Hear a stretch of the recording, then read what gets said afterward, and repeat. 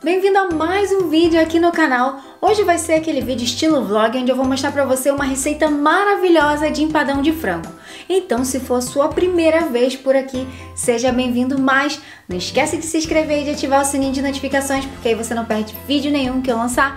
Já deixa o seu like e, claro, compartilha esse vídeo com todos os seus amigos, que a gente se vê por aí.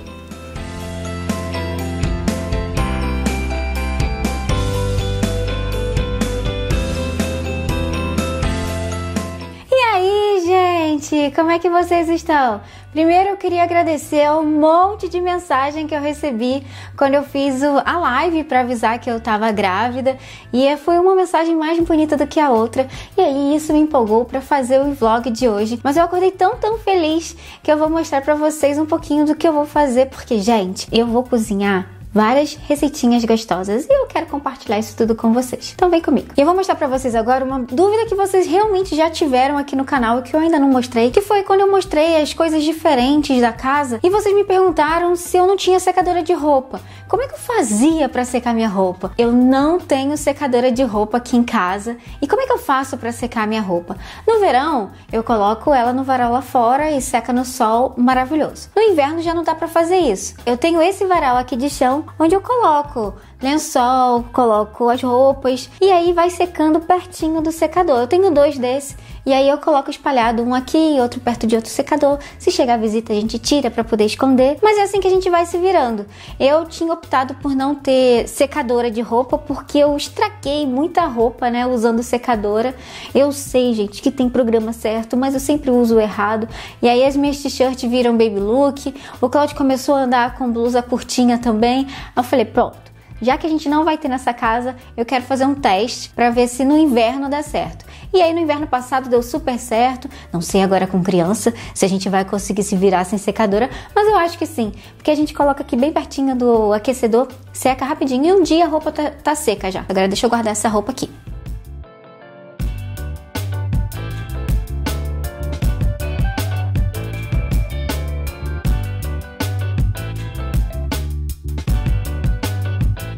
E aqui estão dobradinhas os lençóis e as fronhas, mas isso aqui tem que guardar no andar de cima e eu tô com preguiça de subir agora. Quando o Claudio chegar do trabalho, eu peço pra ele levar. E aqui na minha mão estão as toalhas de prato que eu guardo lá na cozinha. E como eu vou mostrar pra vocês a receitinha que eu vou fazer agora, então vem comigo.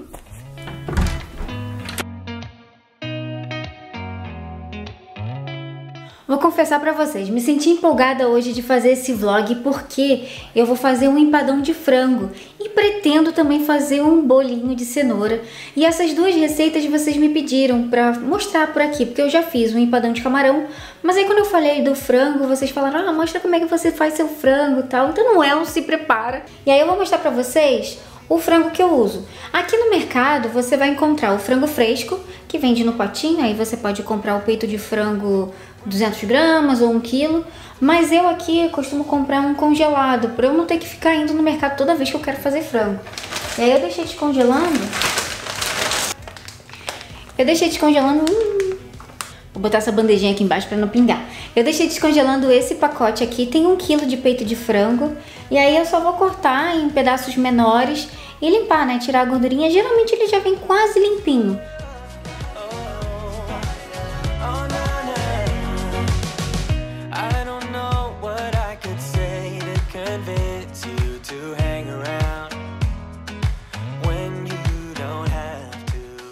Geralmente eu não corto tanto o frango assim, só cortei muito porque ele ainda tá congelado, ele não tá 100% descongelado. E agora eu vou temperar esse frango com temperos simples. Vou colocar sal, pimenta e aí eu boto sempre um pouquinho de páprica também. E aí eu boto um azeitinho, um shoyu, levo pra panela pra poder ir fritando e depois eu vou adicionando os demais ingredientes.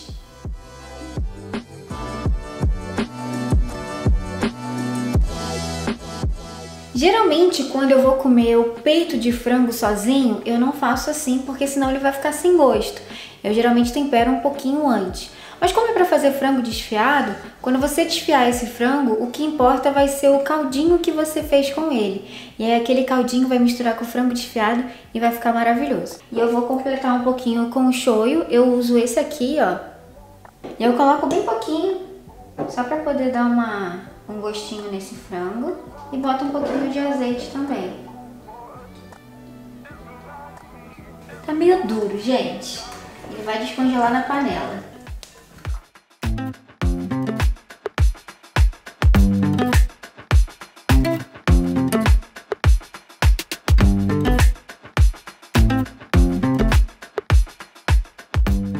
Enquanto meu frango tá lá na panela cozinhando, eu vou cortar aqui os ingredientes que eu vou fazer para temperar ele.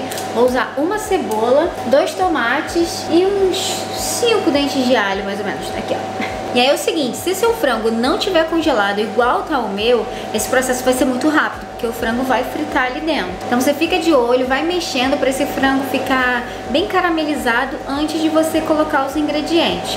Se você vê que a sua panela tá grudando um pouquinho, joga um pouquinho de água só para ir desgrudando, mas geralmente nesse processo não precisa. O que eu vi ali é que como tava congelado, olha isso aqui, não sei se vocês vão conseguir ver, mas a aguinha transbordou, gente. Já sujou o fogão todo. Isso dá uma tristeza.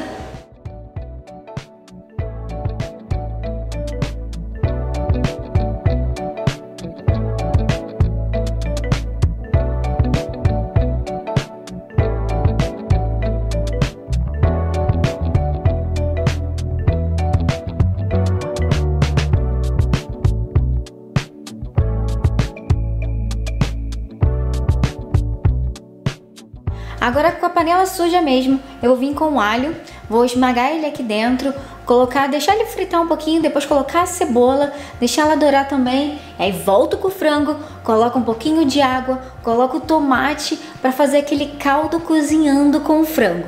Muita gente faz na panela de pressão, eu nunca testei, porque eu não tenho panela de pressão, preciso até comprar uma para dizer a verdade. E aí deixo ele cozinhar até ele desfarelando, sabe? Porque eu vou desfiar esse frango, então quanto mais molinho ele ficar, melhor.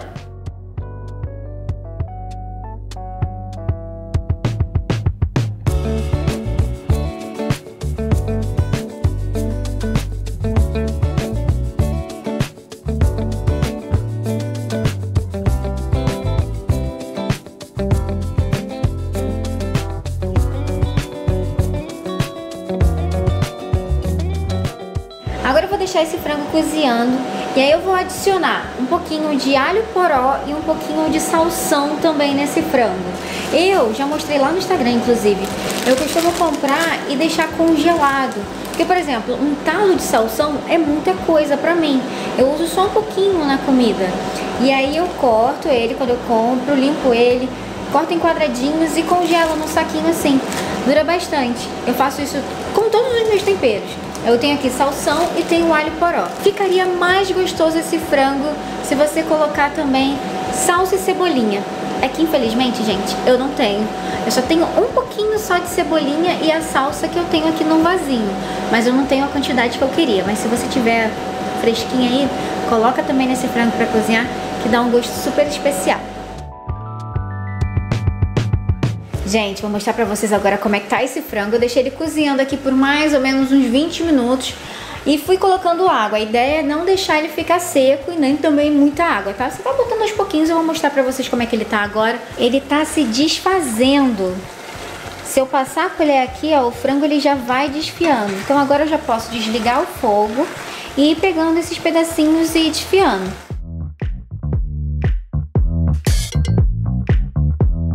Já vou fazer a massa do empadão, que é uma massa super simples de fazer, é muito fácil e gostosa. Se você quiser aprender também essa massa, eu vou deixar o card aqui em cima, porque eu já mostrei ela aqui no canal, que foi o dia que eu fiz umas empadinhas de camarão, que por sinal, ó, ficou uma delícia. Hoje eu vou fazer o empadão, eu uso a mesma massa.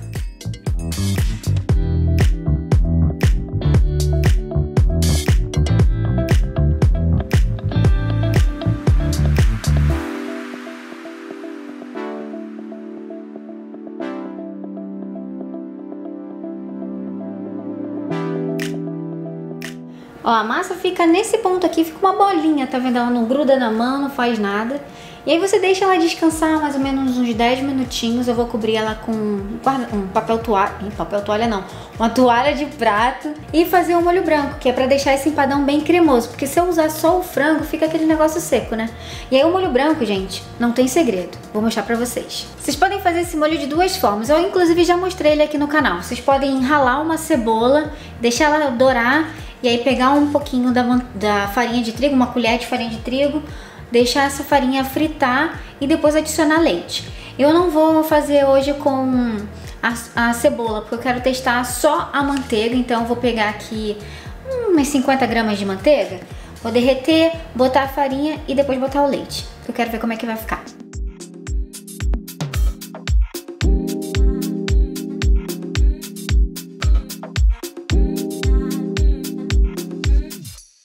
E aí que é o seguinte, a receita que eu faço de molho branco, que a minha sogra me ensinou, é mais gostosa.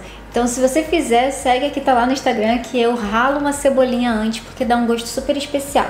Quando eu terminei de fazer esse creme, ó como é que ele tá aqui, ó. Tá vendo? Ele tava meio sem gosto. E aí eu peguei queijo ralado, peguei queijo parmesão, ralei aqui, agora sim ele tá com um gostinho bom. E aí o que eu vou fazer agora? Pegar o creme e misturar com o frango e fazer aquele creme super gostoso de frango pro empadão. E já coloquei o forno para pré-aquecer, para quando esse empadão entrar lá, tá na temperatura certa.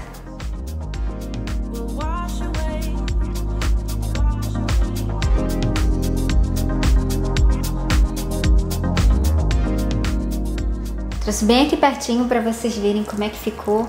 Ó, fica bem molhadinho, fica um creminho de frango, tá vendo? E é isso aqui no empadão.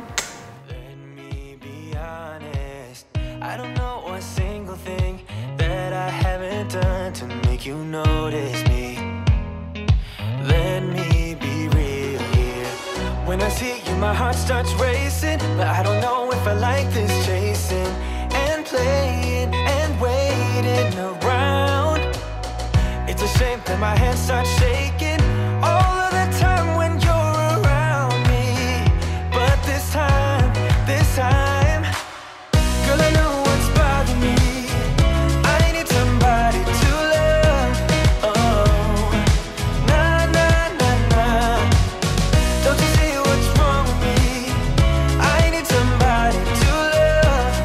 Oh, oh, nah, nah. I don't know what I could say to convince you to hang around when you don't have to. Gente, olha esse empadão, que maravilha. Não foi porque eu fiz não, mas tá com uma cara linda. E agora eu vou experimentar. Eu botei aqui uma saladinha pra complementar, né? Pra não comer ele sozinho.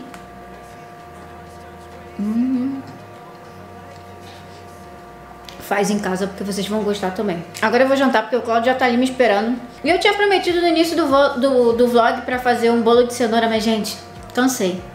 Acho que o bolo de cenoura vai ficar pro próximo vídeo. Então se você for novo por aqui, seja bem-vindo, mas não esqueça de se inscrever e de ativar o sininho de notificações. E aí você não perde nada que eu lançar por aqui. Já deixa o seu like, porque é muito importante.